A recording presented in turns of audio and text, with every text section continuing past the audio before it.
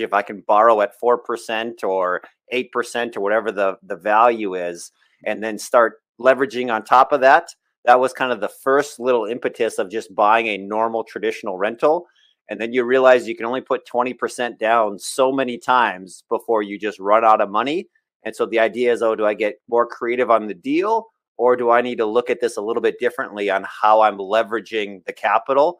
And so the very first capital raise that we did was for a promissory note, unsecured, on some individual property that we were doing through friends and family, which has evolved into the number one, like I didn't know what I was doing to start with, not having known about this podcast and others, to, going through various different SEC filings, to now, putting together a real estate fund kind of on the back end 3 or 4 years later, and doing various flips, mortgages, investment.